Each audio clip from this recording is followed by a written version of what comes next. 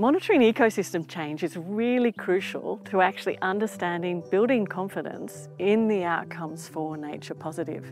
And it needs to be the ecosystem as a whole, because it's that way that we can understand that we're improving the health of the environment. This whole area, the Mary River catchment, was affected very badly in the 2022 floods. We had record floods come through. The floods are getting worse, the dry times are getting worse. That could potentially be a huge threat to some of our species. Our primary focus as BMRG is to invest with intent in this catchment. We really want to value and measure our natural assets. We've been lucky enough to tackle one of the big questions that we've been asking for 20 years, and that question is, where are our threatened species and where aren't they? Our purpose was to go out and do a broad-scale catchment assessment of the threatened species post-flooding. And with that information, we'll be able to sort of guide investment on how we can build resilience in areas where there may be less than we were expecting. Make sure that that funding is directed towards meaningful environmental restoration. The key to the environmental accounting framework is having that standardisation of methods that we measure across landscapes and species and projects that enables us to compare apples with apples. If we can bring our various expertise to the table, bring our resources, we can do a much better job than if we were working individually. So that's been really the spirit of the collaboration.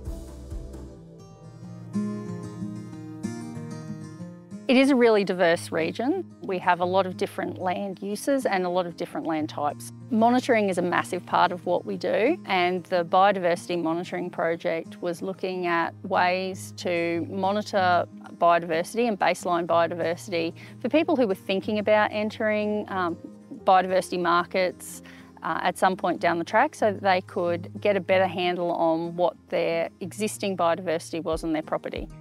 GIS is a really important tool in our suite of science tools. So we use the geographic information systems and remote sensing to help us get information from really vast areas of land that would be really hard to cover on foot and in detail.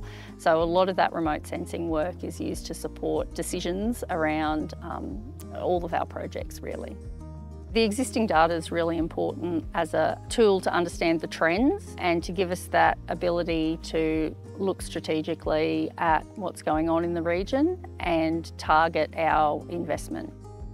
We have a range of programs that we run, so we do a lot of sustainable agriculture projects.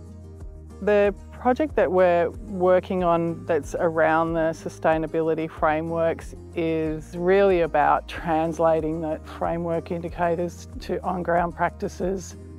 We're using the sustainable frameworks, Australian Agricultural Framework, the Cotton Sustainability Framework, beef and grains, pulled them all together, turn that into on-ground activities.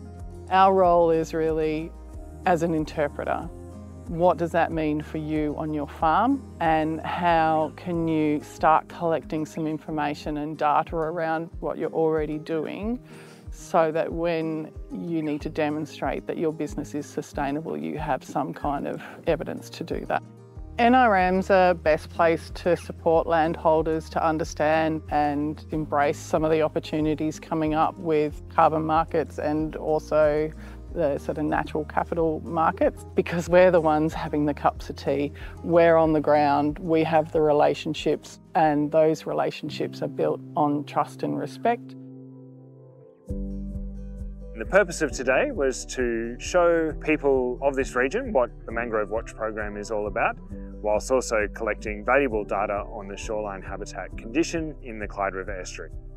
We got out on the waterway with a bunch of budding citizen scientists, and we discovered what it takes to undertake these methodologies that allow us to look in more detail what is actually occurring with mangrove health around the foreshore. The data that we've collected today will be used to develop a report card of mangrove shoreline habitat condition for the Clyde River estuary. This data will then be used to identify 3 to 5 local action projects that can be developed to better protect mangroves in the Clyde River estuary and build future climate change resilience.